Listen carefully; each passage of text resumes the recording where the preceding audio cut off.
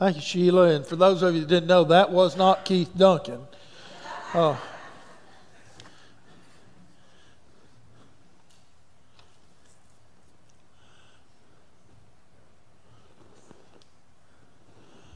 Anybody ever been close to throwing in the towel? You know, you prayed for somebody, maybe it was a loved one or a friend, and I'm talking about you. You prayed every day, every night. You were on your hands and knees. You cried out to God. You asked for them to either be healed or be transformed or whatever it is. And then you, after days upon days and weeks and months and years, you've seen no evidence of change. And you just want to throw in the towel and give up. Or maybe it's your marriage that you've struggled for years, and you've been to counseling, you've been to all the seminars you could find, you've even been to some of the support groups for marriage, you've read every book you could ever imagine, and you've cried out to God to heal your marriage, and yet nothing has changed. Or maybe it's an addiction or a dream that you had, or your health. I mean, you know how it is when you get older. It seems like you get one thing well and another thing pops up. But you just, God, come on, get me back to normal. I may be 60 now, but I want to be 20 again. And come on, Lord, can you not? But you've prayed and you just can't do it. Or maybe it's your children. Now I'm not saying you want to throw in your children or throw them away, but but maybe one of your children has kind of wandered away.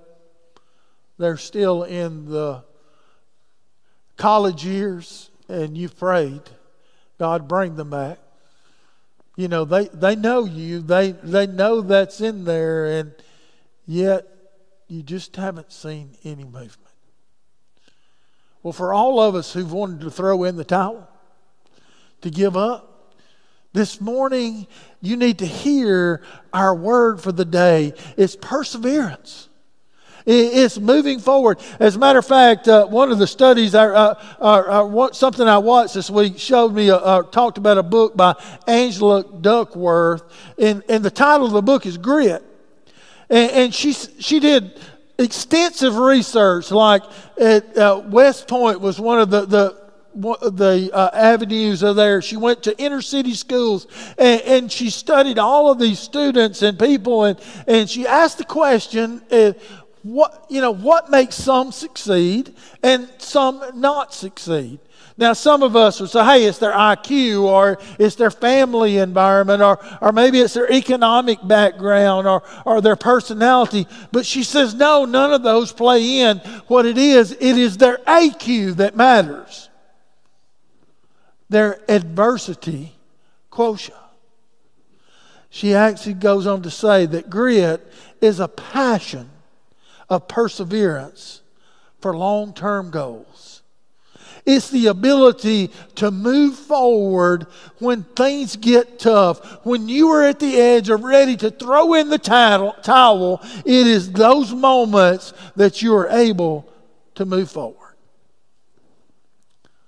See, perseverance to me is the difference between throwing in the towel or taking that towel and wiping the sweat off your brow and continuing to move forward. But there's a couple of enemies to perseverance. And if you want to, you can take out your outline and kind of follow along here. And the first is limited perspective. It's when promises seem impossible. It's what keeps you from reaching your goal and moving. Abraham and Sarah are the perfect example. Abraham and Sarah in Genesis 12. Remember, God comes and calls Abraham and says, hey, Abraham, I want you to come follow me. And I tell you what I'll do. I'll make you great.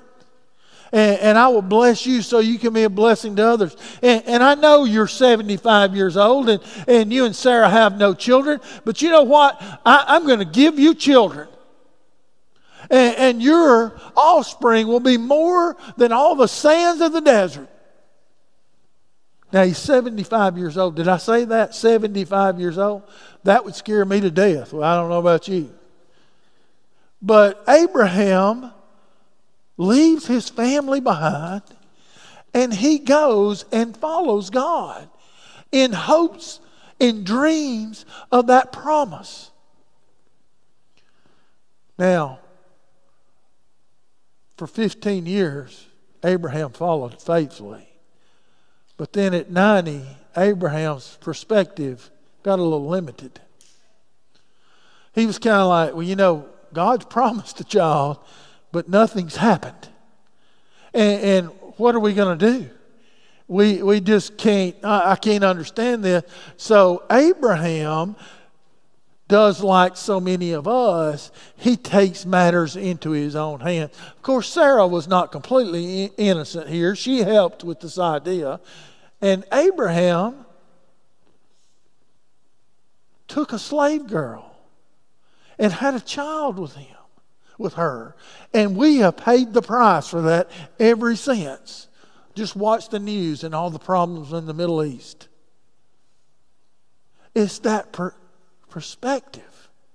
What we do is we start searching for something, and we want God to act in our life, and we want God to act not on God's timetable, but on our timetable. What we've got to remember is God, and I read this week, it says God is the only one who can speak in the past tense of a present reality. Did you hear what he said to Abraham? Abraham, I know you're 75 years old, and guess what? You are going to have a child, and you are going to be a blessing to all the world. And through that child, that blessing is going to go out. See, God is telling it in that moment, in that time, before it happens, what will happen in the future. But Abraham, like so many of us, limited his perspective and started looking in the wrong way. But you also see it in another enemy. The progress is not always obvious. You know, sometimes we pray for somebody, and you know, I don't know if y'all know this, so I'm not trying to be a spoiler, but Season 4 of The Chosen is now on Amazon Prime. I just found that out last week. Maybe I'm slow and y'all are faster than I am. So I watched it all, the rest of it, this week. And something struck me during each episode. Is I almost picked up on a frustration of Jesus towards the disciples. And I started thinking about this. Hey, this is the end of his ministry, and it was almost a frustration of they're not getting it. And what have I done wrong, Lord? You know, these are the ones you promised are going to lead this ministry after I go, and they don't get it. And I struggle with that. So this week I started looking and thought, well, maybe that's just Hollywood's take on it. But if you read the Bible, you see that Jesus says in Matthew 15, are you still without understanding? In Mark, he says to his disciples, do you not yet understand? And then in John 13, he says, you do not know now what I'm doing, but later you will understand, hopefully. You hear it when he hears them as they're walking into the Last Supper the night he's going to be arrested. And what are they arguing about? Who's going to be the greatest? Who's going to have the best seat in the kingdom to come? Even when his feet are anointed in Bethany, the disciples complain because they've wasted money on Jesus. They just don't get it.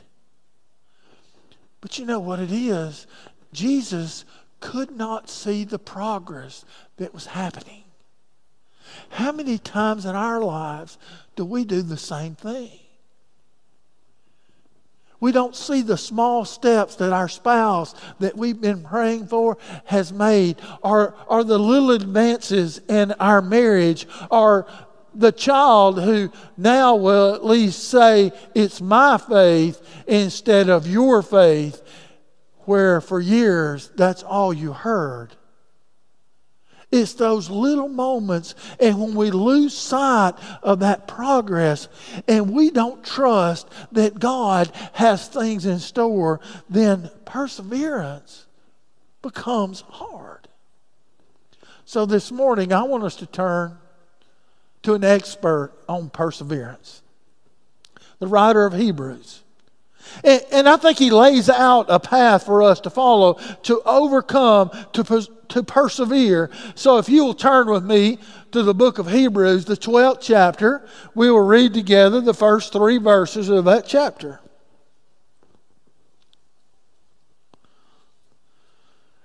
Beginning in verse 1. Therefore, since we are surrounded by so great a cloud of witnesses, let us also lay aside every weight and the sin that clings so closely. And let us run with perseverance the race that is set before us, looking to Jesus, the pioneer and perfecter of our faith, who, for the sake of joy that was set before him, endured the cross, disregarding its shame, and has taken his seat at the right hand of the throne of God. Consider him who endured such hostility against himself from sinners, so that you may not grow weary or lose heart, so that you may continue to persevere. See, the first thing we need to remember is remember why you started. Listen to that. Since we are surrounded by so great a cloud of witnesses, when you are tempted to stop, when you are ready to throw in the towel and to give up, turn to Hebrews 11 and read the stories of the heroes of faith. Read the story of Abraham and Sarah, who, yes, they made a mistake, but they continued on, and then God finally stepped in and they were blessed with their child. Read the story of Moses, who stammered and stuttered, and yet he went back to Pharaoh and stood face to face and called him to let his people go, and then led that whining group of people on a 40-day, it should have only been 40 days, but it took them 40 years to make the journey that we all could have made a lot quicker. And yet he still held on to his faith. Or read about David, who had wandering eyes and constantly ran for his life from Saul. Or read all the others who have gone before us and those that are around us who did not receive the fullness of God's vision, but they continued to move forward. And remember Jesus? Remember, I talked about him being frustrated, but listen to his prayer. If it's possible, Lord, take this cup from me, but not thy will, my will, but thy will be done. And now, Father, I commit my spirit into your hands.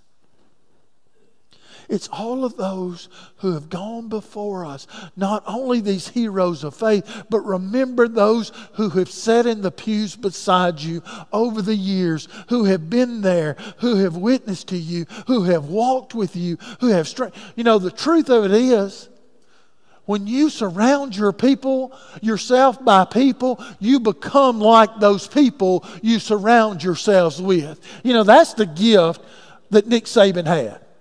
Everybody talk about he was a great coach and all this. No, he was a great motivator of people. He could take the best high school athletes and bring them in, and he could convince them that, hey, if you want to really be good, you've got to continue to work hard, and you've got to outwork everybody else. And guess what? I'm going to bring in another guy that's just as good as you are, and you're going to compete every day with him, and that's going to make you better. Our world today says, no, we don't do that. I'm going to go somewhere where I can just lay back and not have to put anything into it. I'm just going to get by. But what separates it is those that allow iron to sharpen iron. Those that walk with those who are heroes of faith and draw from that. Guess what? One day we will become those heroes of faith. So remember why you have started. But then the second step to remember is let go of what's holding you back. Listen to the second part of verse 1. Let us also lay aside every weight and the sin that clings so closely. Have you ever heard the name Eric Weinmeier? Eric was the first blind man to ever climb Mount Everest. Do I need to say that again? The first blind man to ever climb Mount Everest. As a matter of fact, he had been blind since he was 13, but it had never held him back. A gifted athlete and was able to accomplish all kinds of things. But here, this young man that couldn't see but had climbed the heights of Mount Everest struggled with one thing. His wife Ellie told his biggest obstacle after he had completed the climbing of Mount Everest. She said, the biggest obstacle he has, the biggest thing in life are the small things in life. She said, you know, now that we have a little girl, she leaves toys in the house and on the floor around the house. So he sometimes struggles as he walks through the house because there are all these little toys. Can you see the headlines now? Blind man, first man to ever climb Mount Everest, breaks his leg in his living room when he trips over his child's pacifier. But she said it's those small things that she leaves on the floor that trip him up continuously. You know, what are the small things that hold us back? What are those little things in our lives that separate us from being the person God called us to be? Maybe it's resentment. Maybe it's jealousy. Maybe it's envy, bitterness, stress, anxiety. It may even be a sin that we hold on to. And you know, sometimes we only look for the big sins, but what about gossip or those sites that we visit in the middle of the night on the internet? Or maybe it's just the thoughts that pass through our mind. You know, one of the most important questions we can ask ourselves regarding a habit or a facet of our lifestyle is, does it help us or does it hinder us from being the person that Jesus called us to be? But did you hear it? The writer of Hebrews also says to run light. So that means we need to look at ourselves and kind of do a weight test to see what things we need to lay aside. So here's 4 steps for a weight test. One is, does it build me up spiritually? Is what you're doing, or what I'm watching, or what I'm listening to increase and enhance my relationship with the Lord? Does it bring me closer to God, or does it send me away from God? Number 2 is, does it bring me under its power? Do you have a habit that controls you? You know, it may just be food. It may be alcohol, tobacco, television. It may even be that little thing you carry with you everywhere you go. You call it a cell phone, and you can't quit looking at it. What are those things that have power over you? 3 is, does it burden your conscience? If you're doing something or watching something or or something's going on in your life and you feel guilty, you probably ought to let it go. Or you're doing something that you know that it doesn't honor God, maybe you can lay it aside. And then 4, what about something that you've done or you do that would block someone else from seeing Jesus in you? What's that habit that you hide that could be a stumbling block for someone else? You know, that's the weight test. And if it's weighing you down, Jesus calls us to run the race light, to set aside those things that are weighing us down. And then finally, focus on Jesus. Listen to what the writer says, looking to Jesus, the pioneer and perfecter of our faith. You know, anytime you're running a race or doing, focus is important. It's looking at the goal. You know, and I was trying to think, I wasn't happy with the way I described it in the early service, so y'all forgive me. Those of you that shoot a bow and arrow will understand this. So Mac, you'll at least get it. On my compound bow, there's a thing on the string. It's called a peep sight. And it's about that big around. And it fits into the string. So when you take your compound and you're looking down range at a target and you pull your string back with your arrow in, it's where your eye sees only through that peep sight. And basically it blocks, it doesn't really, but it kind of blocks everything else out. So you only see the target, or you only see the deer, and you can focus on that. That's what the writer of Hebrews is saying to us. When we are running the race, we are to focus on what is ahead of us, to look away from everything else.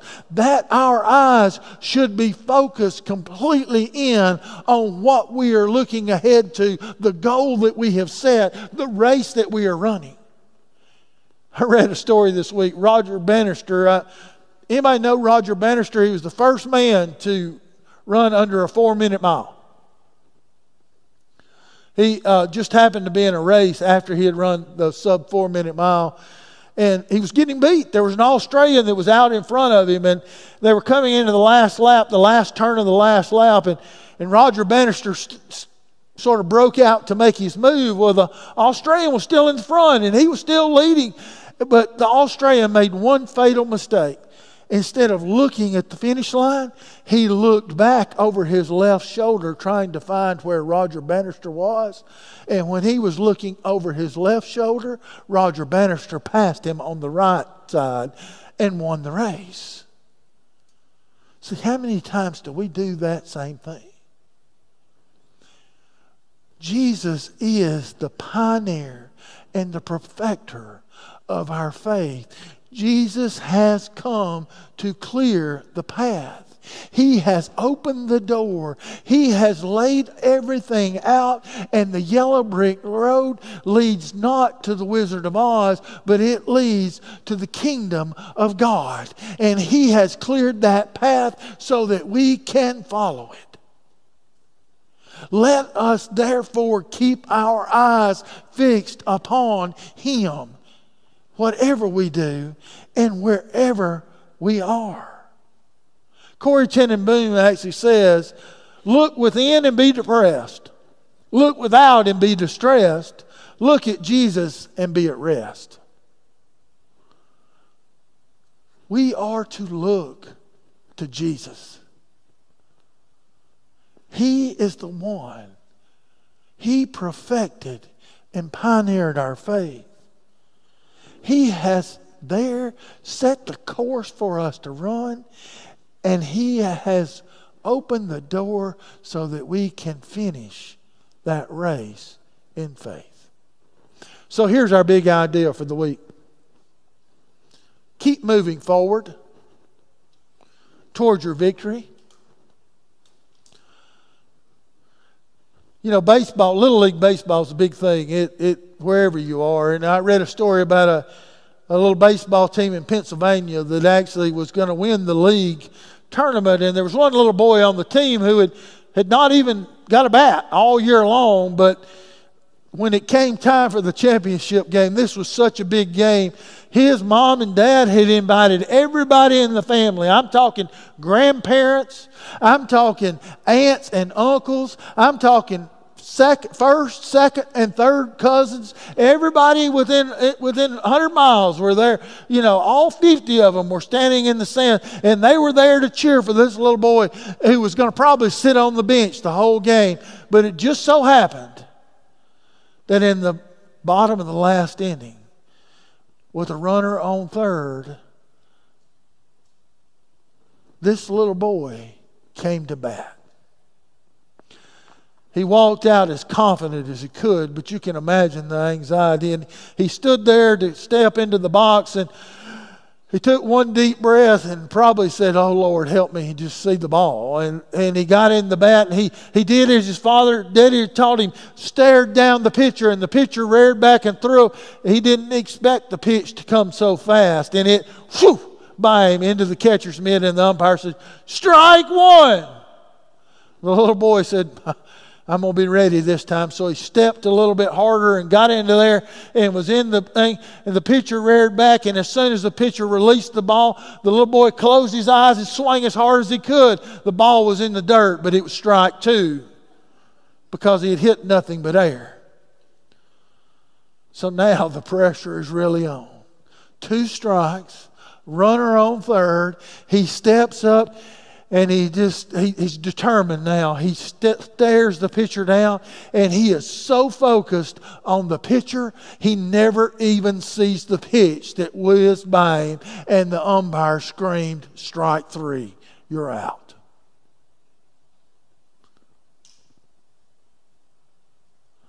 The little boy started back towards the dugout, and you could see it.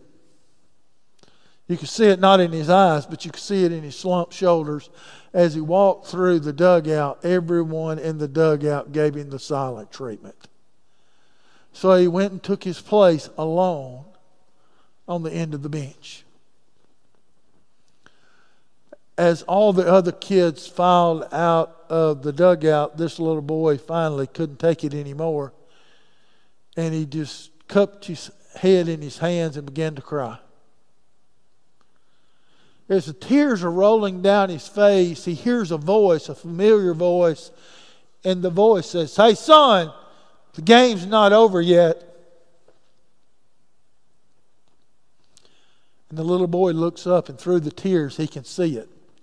His whole family has taken the field. Even his grandmother is on second base, and she's ready. And his dad's on the pitcher's mound and says, "Come on, son. Let's go. You've got another at bat." The little boy steps in, and his dad throws the pitch, and he hits it like he's never hit one before. And it rolled all the way to the fence. He starts to run towards first, and he realizes he can get to second easily, so he heads towards second. And then in amazement, he noticed that his cousin fumbles the ball. His adult cousin's having trouble picking the ball up, so he starts towards third. And as he rounds third, he hears his mother scream, "Go home, son." And that's when he notices his dad standing at home plate with his arms wide open, ready to welcome his son home.